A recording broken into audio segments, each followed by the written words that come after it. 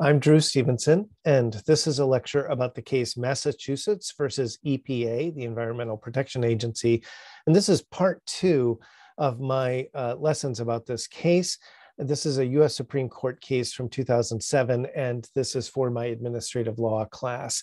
And here we're going to be doing the part of the case that's about standing to sue federal agencies. In another video lecture, I discuss the sort of other legal question in the case about whether agency inaction is a cognizable claim. So let's look at what happens in this case. So just to recap the facts, a group of states through their each state's attorney general sued to compel the Environmental Protection Agency to regulate carbon dioxide emissions from cars as air pollution under the Clean Air Act, which the EPA at the time had not been doing. And so this part of the case relates to standing and whether the states have standing to sue the agency over this. And as I mentioned, the other part is about suing for agency inaction. In other words, the agency was simply refusing to regulate greenhouse gases. And so that's in a separate video. And to sort of cut to the chase here, for the holding, a majority, and it's a slim majority, 5-4, held that the plaintiffs actually did have standing to challenge the EPA's denial of their rulemaking petition. And so this became actually a pretty important case for the development of the doctrine about standing in our legal system. And to sort of summarize the classic expression about standing, or to review for you before we proceed, when we talk about standing, normally a party must show it has suffered a concrete and particularized injury that is either actual or imminent, that the injury is fairly traceable to the defendant, and that a favorable decision will likely redress that injury. And that should sound familiar or remind you of the holding in the Lujan case. Now, here, one step that the court does that's very significant for understanding the doctrine of standing is they find a statutory modification to standing doctrine, and that is that Congress has created basically a cause of action by statute. And so Congress has created a procedural right to protect a party's concrete interests, including under the Administrative Procedure Act, the right to challenge an agency action unlawfully withheld. And so where we have a statute like that, plaintiffs can sue without meeting all the normal standards for redressability and immediacy. So if you think about it for a moment, even though the injury is supposed to be immediate, if the agency hasn't done anything at all, you're probably going to be alleging that the harm is going to eventuate, is going to come in the future. That's a little different than where the agency is currently harming you and you want the court to make them stop. So when you're complaining about the party's inaction, and you have a statutory right to challenge this lack of action, then immediacy is going to be problematic. So we're going to redress that kind of prong of the standing rule. And the same with redressability. It's a little different if you're asking the court to order a government agent to stop what they're doing, as opposed to asking them to order the agency to do something that they've been neglecting. So let's proceed. Now, let's talk about the EPA's argument here. They said that the plaintiffs in this case, like Massachusetts and other states, lacked standing to sue. And they sort of had three arguments. First, they said that the alleged injury, which is basically global warming, affects the whole globe, right? The whole world, and not just Massachusetts or any of these individual plaintiffs. So therefore, they're saying the injury is not particularized here. You can't sue for something that affects everybody equally. So in theory, that's their argument. Secondly, they said that the harm from global warming is going to take decades to unfold, right? So if sea levels are rising a few inches a year or something like that, before we really have a loss of coastline, it's going to take years, maybe decades, before we really have a catastrophe, that, at least at the time the EPA is arguing this. And third, and this becomes the most important for this case, they said that the relief that these states wanted, which was more regulations, would actually not provide any true redress for the injury. And so let's develop that point a little bit. The EPA argued that their decisions about regulating or not regulating greenhouse gas emissions from cars would have a trivial impact on the petitioner's injuries, and that that relief sought, the new regulations would not realistically mitigate global climate change or remedy the harms to the plaintiffs. In fact, the EPA argued even if we banned all automobiles in the United States, that we would still have carbon emissions increasing from China and India and other countries that would offset any marginal domestic decrease in emissions that would result from the proposed regulations at issue in this case. And so they're basically saying, it's nice that you want us to do something to stop climate change, but the fact is nothing we can do is going to make any difference. So now the holding in the case, again, the majority holds that the EPA's refusal to regulate greenhouse gas emissions presented a risk of harm to Massachusetts that was both actual and at least sufficiently imminent, although I mentioned earlier that they're relaxing the imminence requirement a little bit. In addition, they said it was likely that the judicial relief requested would prompt the EPA to take steps to reduce that risk, that is, to regulate. In other words, there's no question that the Supreme Court can compel or order the EPA to carry out their statutory mandate and promulgate some regulations to stop air pollution. And so since that would at least reduce statistically the risk, even if it doesn't solve the whole problem, the court can do that.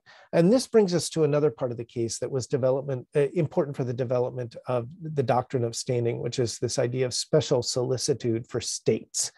So the court makes a big deal out of the fact that Massachusetts is a sovereign state, not a private individual, which means the standing analysis is a little bit different.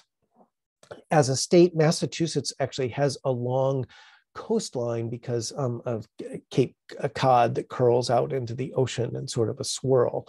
And the state actually owns a lot of the property along its coastline. But when states joined the Union, they yielded or ceded a lot of their rights, sort of sovereign state rights, to the federal government. And one of those is the ability to regulate things like air pollution themselves. In other words, Congress has regulated air pollution, and the Clean Air Act preempts Massachusetts. So Massachusetts can't make their own greenhouse gas emissions rules because they're preempted by federal law.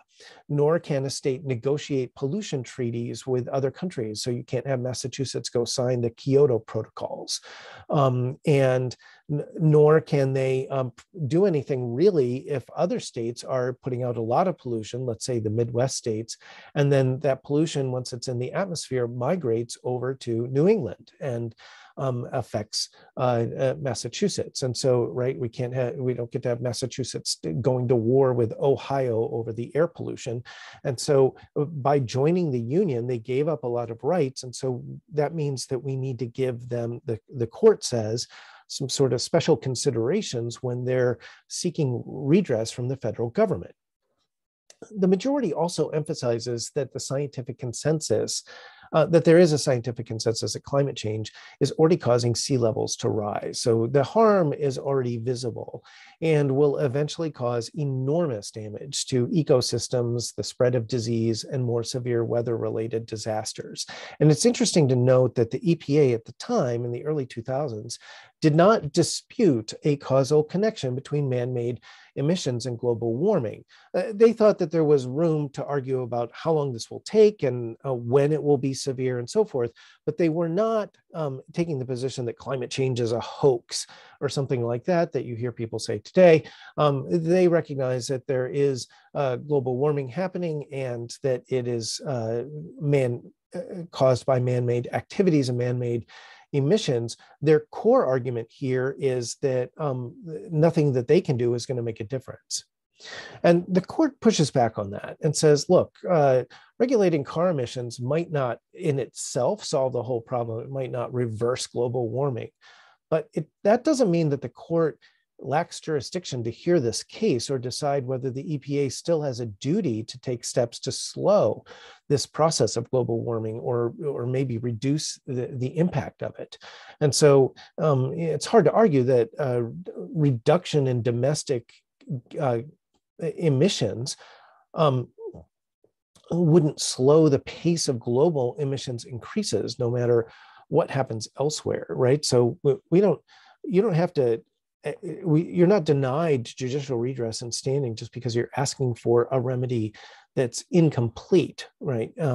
It could help, and maybe there will be other factors, other policy aspects that will also, in conjunction with this, make a difference. I pulled out a quote that helps capture the core of the court majority's opinion here. Congress has, moreover, recognized a concomitant procedural right to challenge the rejection of its rulemaking petition as arbitrary and capricious. So that's the argument about the APA that I referred to earlier. Given that procedural right and Massachusetts' stake in protecting its quasi-government interest, sovereign interests, the Commonwealth is entitled to special solicitude in our standing analysis. In other words, we're going to sort of relax the standing rules for a state. Now, Justice Roberts wrote a dissent on the issue of standing. Justice Scalia also wrote a dissent, but it's on the other issue of the case about whether under the statute, the EPA had a duty to act, and so that meant you could challenge the agency's inaction. So Justice Roberts writes the dissent on standing. And what he does is he mostly echoed the EPA's redressability argument that any regulations it might promulgate would not make much difference in mitigating global warming. Here's a quote from his dissent. As is often the case, the questions of causation and redressability overlap. And so you may remember that under kind of classic standing doctrine, we require three prongs: injury in fact, causation between the defendant's conduct and the injury, and then the availability of judicial redress, that the courts actually could do something about it. And he admits here that in practice, a lot of times causation and redress sort of collapse into one consideration. In other words, you can't really talk about causation without talking about redress, and vice versa. And he's saying, look, even though maybe the car emissions are causing the harm, but the EPA's inaction, even if we made the EPA do the opposite, it's not going to really affect, it's going to make a de minimis effect on the overall impact of the injury. And so in that sense, when we start talking about redressability, we end up collapsing it into our discussion of causation. And that concludes our discussion about the standing issue in Massachusetts versus EPA. In some of our administrative law casebooks, they actually break the case up and have the part of the case that's about challenging agency inaction in a different section of the casebook, and this part of the case in the section with the other cases about standing.